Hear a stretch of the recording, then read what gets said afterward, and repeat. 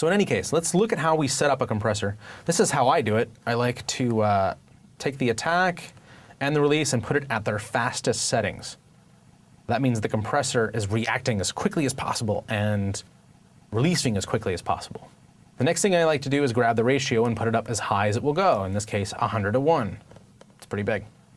Over here where it says knee, knee is, if you notice, if I grab this, notice how it softens, it rounds. So all the way to the right, that's a soft knee compressor. All the way to the left, it's hard knee. So I'm gonna keep it on the hard side because I really wanna hear how that compressor is reacting. The next thing I wanna do is set my threshold. I usually set my threshold to about, well, let's try minus 12 for right now and see what happens. But it also depends on what's going on with the actual track. Again, what I'm aiming for though is when I hit play, like I'm not even getting anything because my track is so low. So I'm gonna grab this and pull it down. Now I'm starting to get the compressor to react. Now it sounds a little distorted, that's okay.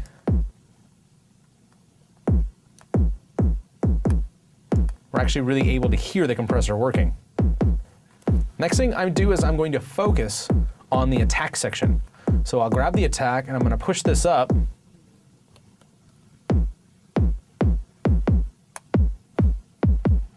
So you push it up far enough, and what that is doing is I'm delaying how the compressor is reacting. It's taking longer from 10, I guess those are microseconds, into 10 milliseconds, right? So if I push it up upwards of, say,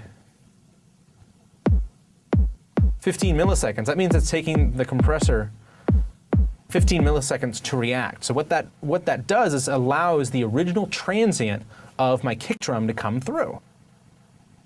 This is how I can reserve that extra crack. It actually will accentuate the crack. It makes it sound thicker or bigger in terms of how it starts. The next thing I want to look at is my release. The release is how long does it take the compressor to get back to its nominal state. I'm going to grab this and we'll pull it up. Now if I go too far, notice my gain reduction. It's not even fully resetting. It's not where I want to be. What I want to do is I want to find the bounce. I want to find the rhythm. So I get that sort of bouncing feeling. And it's okay if it sounds pumpy right now. We'll pull it back a little bit. But I'm going to drop this. So we're getting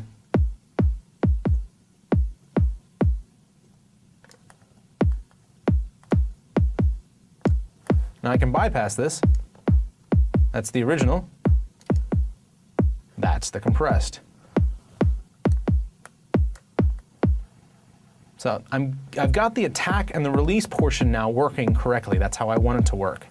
Now I can start removing some of the ratio. It doesn't need to be 100:1. Let's try more like 5:1 or 6:1. That sounds pretty good. Now I can adjust my ratio a little bit more. So I'm pulling it all the way down, it's causing it to react. What I want to do is bouncing between 3 and 6. That's a good spot.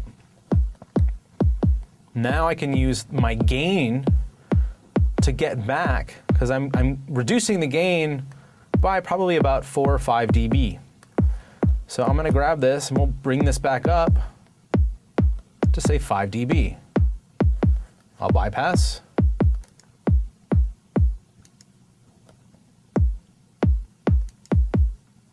Hear the difference?